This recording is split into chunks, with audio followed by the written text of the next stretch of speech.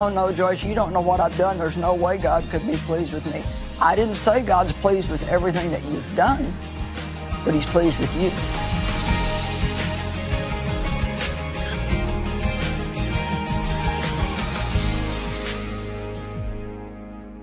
Well, thank you for joining us today on Enjoying Everyday Life. I love the Word. It has changed my life, keeps me strong. And I believe that you love the Word too, or you would not be taking this time to listen to the Word. We're talking about faith again today. Started yesterday talking about faith. Shared about Abraham and how God told him that he was going to be the father of many nations, that he didn't have one child at all, and he was too old to have children. His wife was too old to have children. And yet he believed God. Because he believed God, the Bible says it was counted to him as righteousness, and he's considered to be the father of faith. Great scripture in John chapter 6. They ask, what must we do to please God? I think that's a question that we all have. We want to please God. If you love God, you want to please Him. What must we do to please God? And if you don't know what the Bible says, the devil will give you a whole big long laundry list of things that he will tell you that you have to do to please God, including being perfect and never making a mistake. Well, you know, if we could be perfect and never make mistakes, then we wouldn't need Jesus. So we all have strengths, but we also every one of us also have weaknesses. We all make mistakes. We all need forgiveness. And thank God it's always available to us. God's mercy is new every single day. Every day. And if you have got some sin on your conscience right now, something that you're holding against yourself or something that you're hanging on to guilt about, God wants you to reach out to Him, repent of that sin, talk to Him about it, confess it, tell Him all about it. He knows anyway. I don't know why we ever think we're just going to keep some secret from God. He knows everything. And to repent means to be willing to turn away from it and go in a new direction. Get rid of that thing today. Don't just keep dragging it around with you. Today's a new day, and God's got new things for you. Paul said the one thing that was the most important to him was to let go of all the things that were behind and to press into the things that were ahead. So, without faith, it's impossible to please God. Those that come to Him must believe some things. Hebrews 11:6 says we believe that God is. You're never anywhere where God isn't. He is everywhere all the time. And you believe that He is a rewarder. Oh, I'm so glad that God is a rewarder, that He's good. That He is a rewarder of those who diligently seek Him. Those who do just what you're doing right now. You're spending time studying, listening to the Word of God. That's part of seeking God. Prayer is part of seeking God. Wanting to know God's will is part of seeking God. So you believe that He is a rewarder. He'll reward you because you spend time seeking Him. Our faith must be in God alone, not in ourselves, not in other people, not in our money, not in the bank. We use all those things, we trust those things, but our faith alone must be in God. Well, what exactly is it that God wants us to believe? Well, we've already talked about a couple of things. Believe that He is, that He is the rewarder of those who diligently seek Him. God wants us to believe that He's good. And you say, well, you know, if God is good, then why do bad things happen to good people? Well, you know, there's many different answers to that question, and yet there's really no answer to that question. There are good people who get sick, good people who die, good people who have accidents. There are bad people that seem to be blessed sometimes way beyond what they should be. All I know is that I gave up trying to figure everything out a long time ago. Proverbs 3 says, trust in the Lord with all your heart and mind and lean not to your own understanding. Don't think that you're even smart enough to figure all those things out. Job tried to figure a whole lot of things out that were happening to him, and he asked God why many times. And you know, the interesting thing is God never did answer him. He just kind of took him to task and said, Well, if you think you're so smart, then let me ask you a few questions. And so he asked things like, where do you keep the lightning? Where do you keep the rain? Did you create the earth? I mean, all I know is that God loves us and he takes care of us, and that all things work together for good to those who love him and are called according to his purpose. I cannot promise you that if you serve God, you're never going to have anything happen that you're not going to like or that's going to seem unfair. But I can promise you that God will take that thing and he'll work it out for your good if you trust him to do that. Always believe that God is good, no matter what happens, even if it's a bad thing or a sad thing. No matter what happens, always, always, always believe that God is good. One of the things that Satan wants to make us believe is that God doesn't love us and that he's not good. So God wants us to believe that he's good. Ephesians 2:10 is a great scripture, and I really love this. It says, "For we are God's own handiwork." Think about that. God created you with his own hands in your mother's womb. You're not an accident. Somebody else didn't just decide to have you. You're here because God wanted you. And even if somebody else didn't want you, God wants you. We're God's own handiwork, his workmanship. We've been recreated in Christ Jesus, and I like that. You know, the original creation that we were intended to be, sin messed us up. But in Christ, we become new creatures. It says we're recreated in Christ Jesus, born again, that we may do the good works which God predestined and planned beforehand for us. So God has a good plan for you. He has good works planned for you. Things that he predestined, planned beforehand, taking paths which he prepared ahead of time, that we should walk in them. And I love this, living the good life which he prearranged and made ready for us to live. You know what? God's got a good plan for you. He's got a good life for you. A good life, however, doesn't mean that there might not ever be anything hard. I remember hearing a woman speak who had just had some really,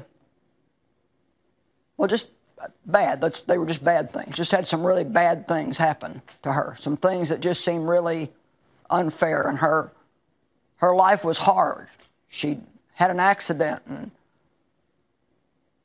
was in a wheelchair and was crippled. And so pretty much everything that she did was hard. But she said she had a good, hard life. I love that.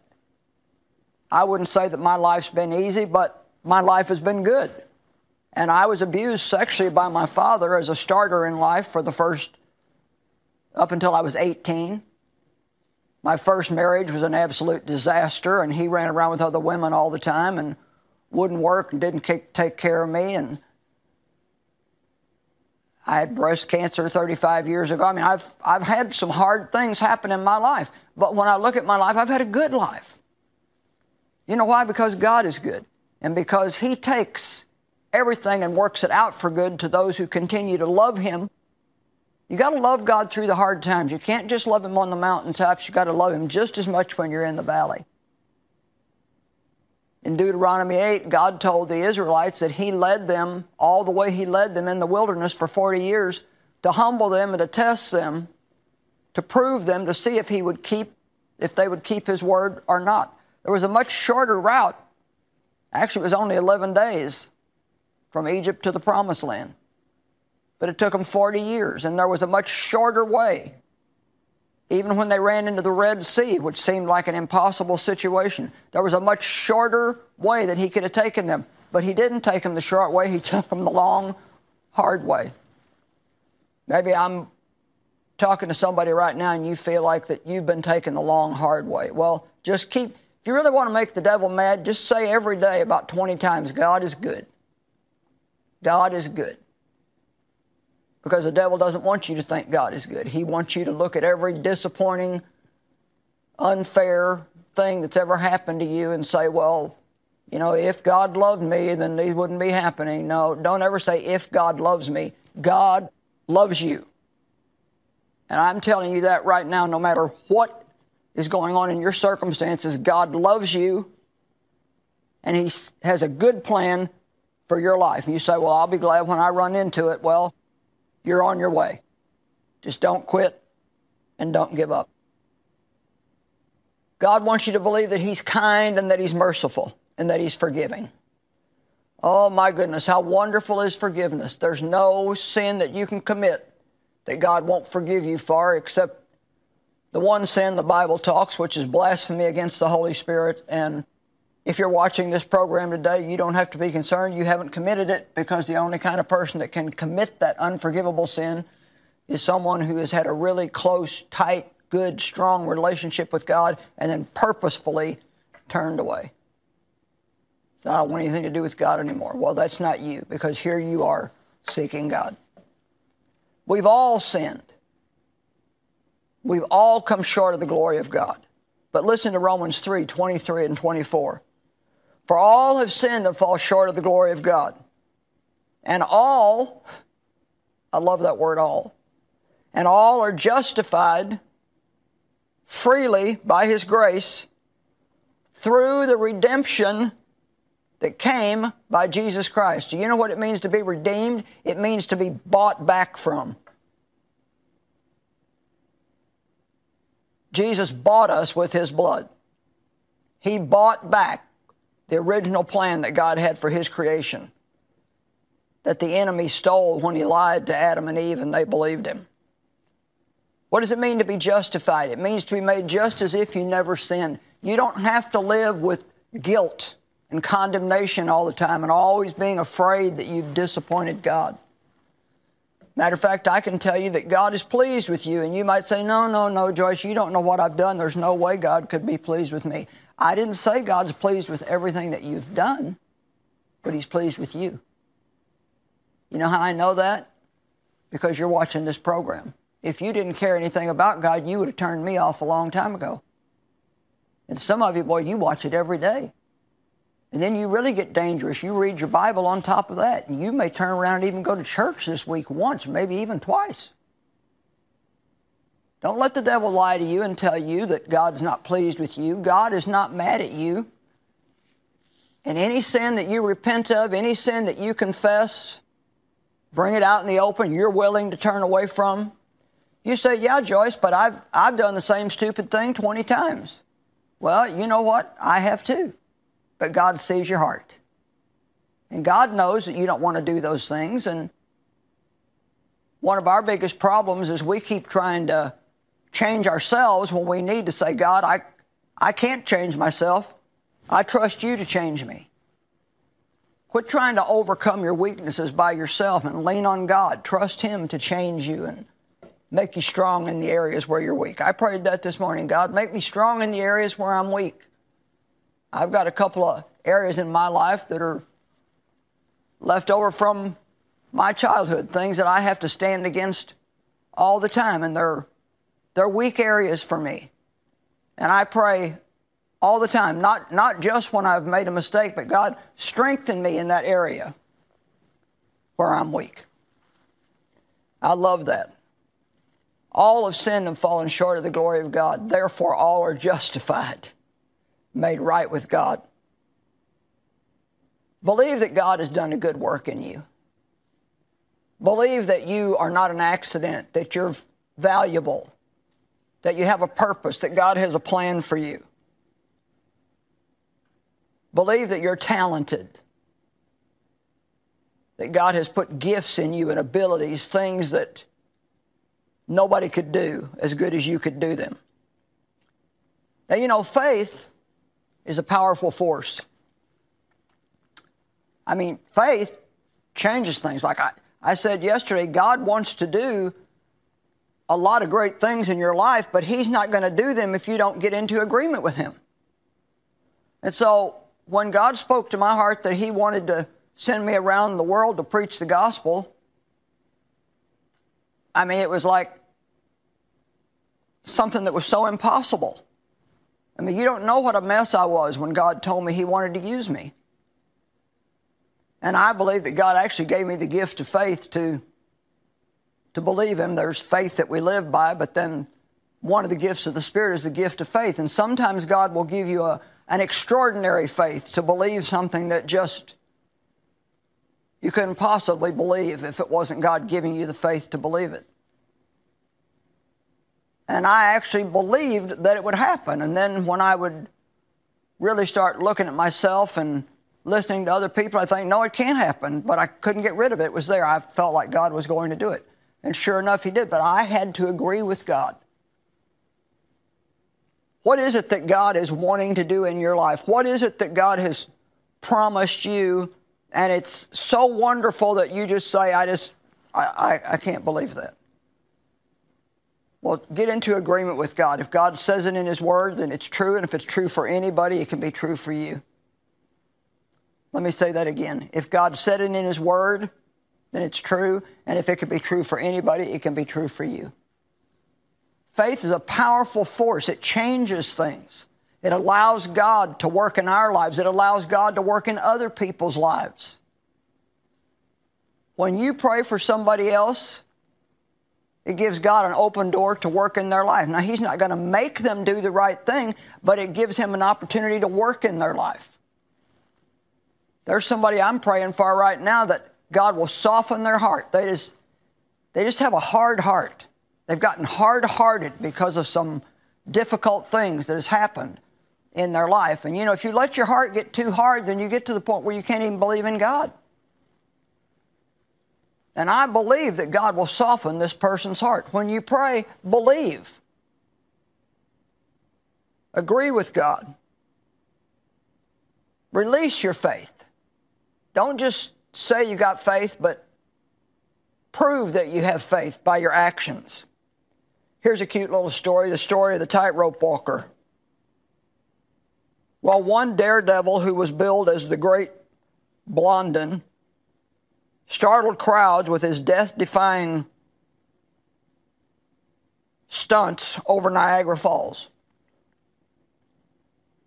Pointing to the tightrope suspended over one area of Niagara Falls, this brave fellow would taunt the crowds that had gathered by saying, "Who believes I can push this cart over the falls on this rope?" Hands shot up all over the place. Yes, we believe, we believe, we believe. Well, the man pointed at one hand that was lifted up and challenged him. He said, "Well, if you really believe, then come and get in my cart." Well, you know what? There were no takers. God says to get in if we really mean business. Accept Him as Savior and begin a walk of faith with Him. You know, Peter and the disciples, the other 11 disciples, were in a boat out in the middle of the sea, and Jesus came walking toward them on the water. And boy, Peter, he was a brave soul. He wanted to walk on the water too. And he said, "Lord, bid me come to you on the water." And Jesus said, "Come." And Peter got out of the boat. And sure enough, he walked on the water till he started looking at his circumstances and got afraid and began to sink, and then Jesus had to save him. Well, you know, there were 12 men there. Why don't only one walk on the water? Because only one was willing to get out of the boat. Maybe you've been sitting back waiting for God to do it all, and there's something He wants you to do. Maybe you have to take that step. Maybe you're the one that's got to get in the cart. I heard another cute little story about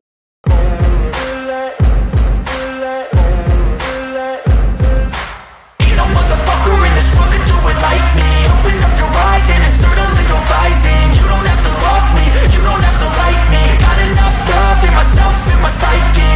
You should have the same in your brain nightly. If you wanna taste it, you can fucking try me. If you wanna hate, bitch, you know where to find me. And if you go and hate this, you can fucking bite me. I'll be cruising in my lane fast, call it high speed. I've been working hard, yeah, I've been working nightly. If you think you'll win, ha, not fucking likely. I be taking shots, yeah, cold-blooded, icy. Watching numbers grow is what I call sightseeing. In the front row, run it up when they hype me. The following grows, they know how to ignite me. Call me CEO, I've been running shit right, see.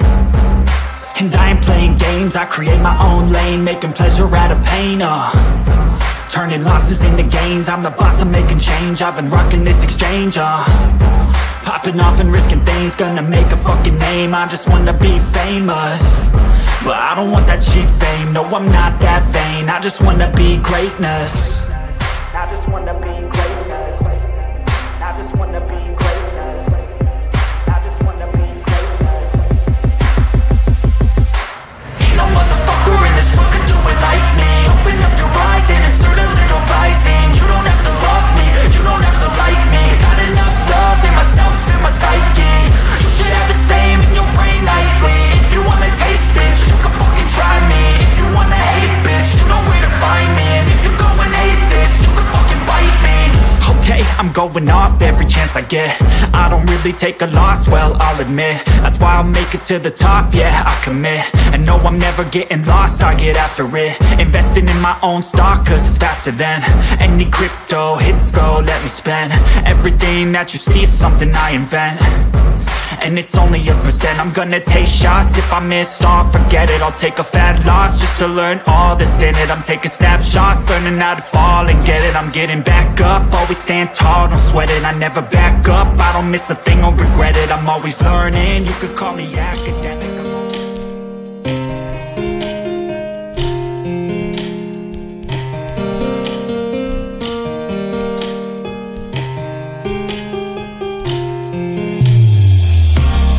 You both die, feeling I won't make it through. Cause I've been thinking you moved probably when we were high. I've been thinking you about when we were. When I compare those two, does it too much like that?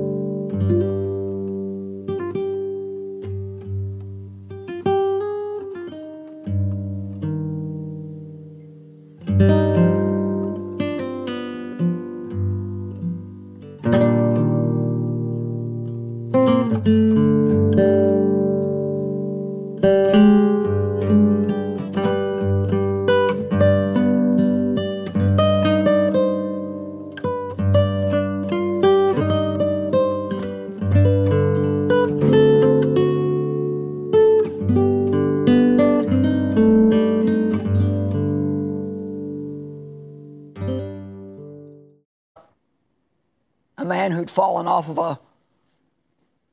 a mountain or a high hill, and on his way down he grabbed a hold of a branch that was sticking out of the rocks, and so he was hanging onto this branch, and he was crying out, "Is anybody up there?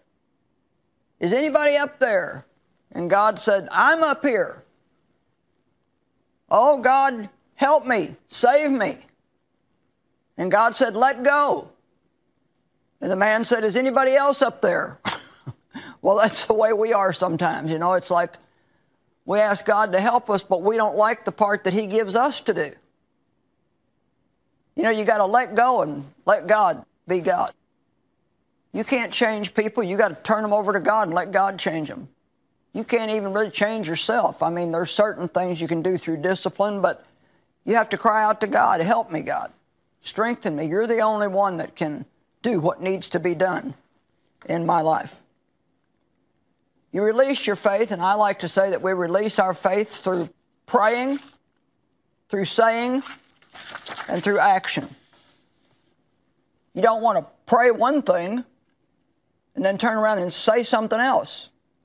And then, like I said, sometimes you got to be the person to get out of the boat. Let's just talk about giving for a second. In Luke 6:38, the Bible says, "Give, and it will be given unto you. Good measure, pressed down, shaken together, and running over, will men give back into your bosom." Well, we all get, who wouldn't get excited about that? Good measure, pressed down, shaken together, running over. will God give you? But you can't forget the first part, give. You give. And I like a couple of the things that Paul said in some of his letters that he wrote to people. He said that they had committed to give, now they needed to follow through and do what they had committed to do. And how often do we do that? We make a commitment, even in our heart. Well, next year I'm going to increase my giving. Well, next year comes around and it's not a convenient time, so we don't increase our giving. Or we commit to tithe, and then when things get tight, we back down. Or we commit to partner with a ministry that has really helped us and we really believe in. Or we commit to support a missionary monthly that we think's really doing a good job. You know, God wants you to prosper. You say, I've got my faith out for prosperity. But are you giving? Are you doing the part that God wants you to do? Are you giving? God doesn't need your money, but it shows faith when you give it. Keep your commitments. Keep your word. Do the things that you tell God that you're going to do.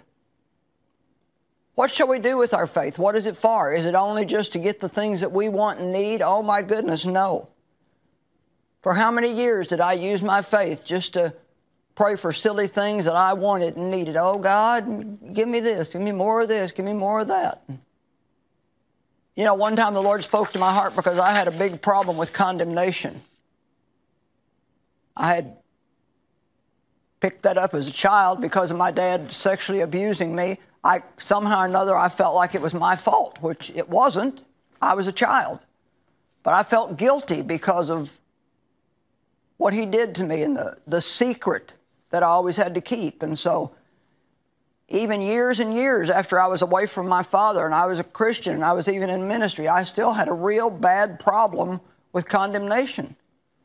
And when I started learning about faith, and let me tell you that I went to church for a lot of years before I learned that faith was more than just believing in Jesus, but that faith is also a force that God puts in you by His grace that you can release that will allow you to do great things that God wants you to do.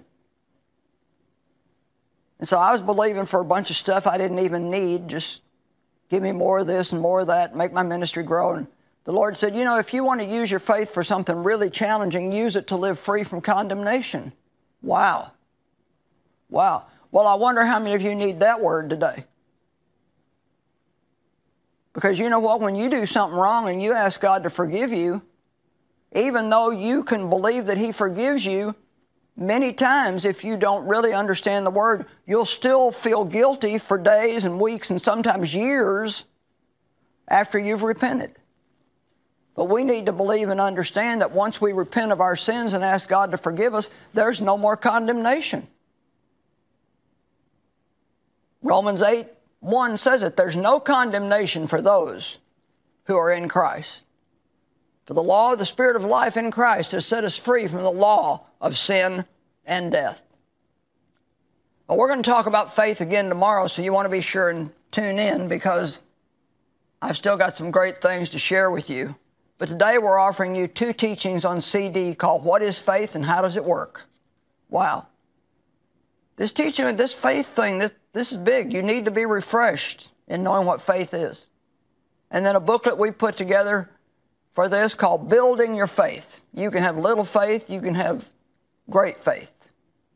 Learn how to build your faith. Learn how to have strong faith in God and believe for things that are way beyond what you could even hope, think, or imagine. I'm so glad you joined me today. Please join us again tomorrow. We love you and care about you, and God has got a good plan for your life.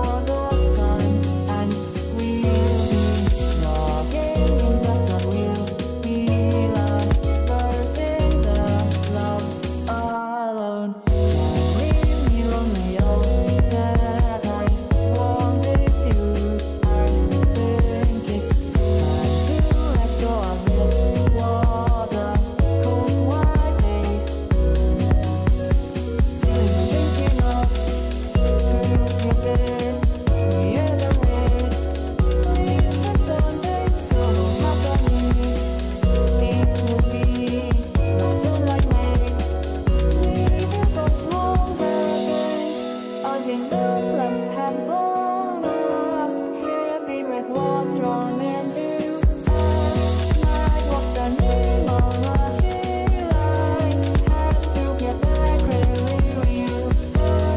I changed and I changed my mind. I'm better off without you here.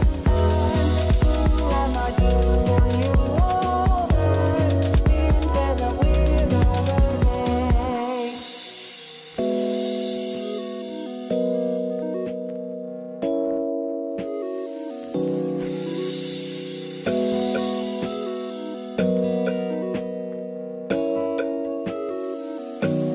We just don't like here forever. We're heading for the sun, and we'll be walking in the sun. We'll be lovers in the love alone. Can't leave me lonely all that I want is you. I think it's time to let go of it. Water, cold white day. Thinking of to your bed, the other way. Please say something so happening. It would be not so likely. We feel so small that day. I think the plans had fallen. A heavy breath was drawn into us. Night was standing on a hill. I had to get back clearly with you. I changed and I changed my mind. I'm better off without you here. Who am I to warn you over? Been fed up with over day.